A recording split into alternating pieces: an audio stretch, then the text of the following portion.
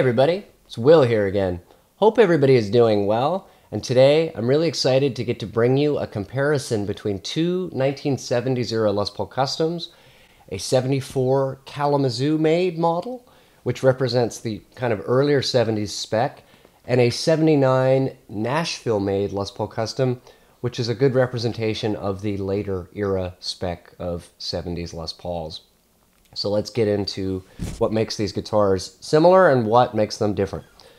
If you enjoy this 365 Days of Guitar content, I would really encourage you to hit that subscribe button, hit the bell, leave a comment, share with your friends. Whatever you can do to support the channel is greatly appreciated, and I appreciate you all. I also appreciate my buddy Colin Baker for lending me this beautiful 79 Les Paul Custom. So let's start with the Kalamazoo made model. This particular one is a 1974. The Les Paul Custom was reintroduced in '68, and by the early '70s, they had sort of settled on this general spec. From 1969, they had a mahogany body with the so-called pancake body construction. I will try to capture the seam. Hopefully it appears there. But basically there's a slip of maple in between the two strips of mahogany. This is still a totally non-weight relieved guitar. It's about 11 pounds, so it's quite hefty. The necks were three-piece construction, and in the Kalamazoo era they were mahogany necks.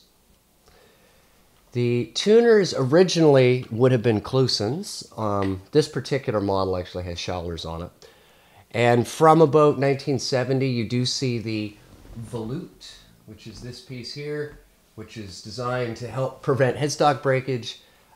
Interestingly, this guitar has had a repaired headstock, so there you go.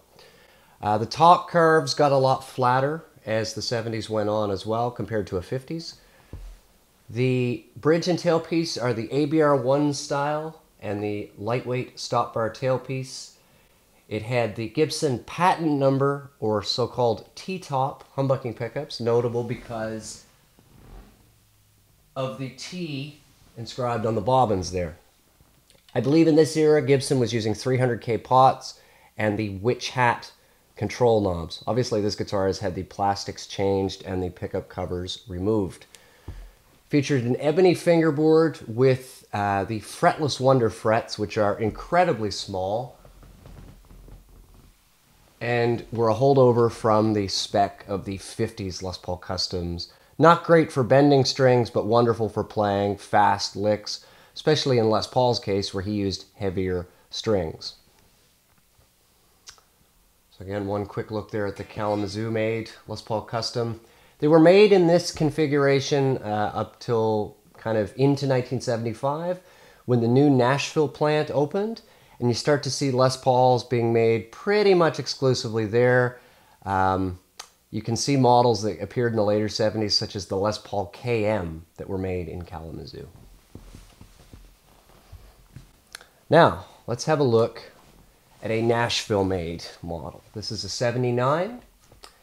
And let's just quickly run over the differences. So the pancake body construction lasted from 69 to 77. So the first couple of years of the Nashville made guitars did have the pancake body, but this does not. It's a solid body there. You also start to see the Schaller made hardware, the so-called Nashville bridge and tailpiece. And this, again, it originally would have had Schaller tuners, but this particular example has been replaced with Grovers. Still retained the ebony fingerboard, but the fret wire was changed from a fretless Wonder style fret to still a fairly low and wide fret, but not nearly as tiny as the fretless Wonders.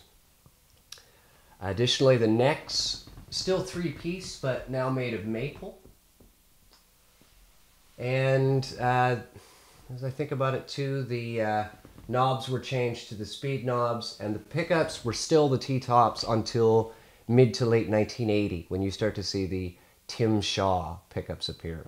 So both of these have fairly similar pickups, although interestingly, it's my opinion that they sound fairly differently, and check out the sound samples to see what you think. One other quick little note, if you look at these, the actual kind of shape of the body is a little bit different on these, particularly the shape of the cutaway there. This seems to extend out a little bit further, maybe a little pointier, I'm not sure. But again, it's just a very subtle little difference in the two types of guitars. You see this body shape come in more, probably around 78 or so. May have just been a change in the fixtures and jigs or whatever that were used. Anyway, thank you for taking the time to listen to some discussion portion of the differences between the Kalamazoo and Nashville made Norlin era Les Paul Customs. Now let's get to some sound samples.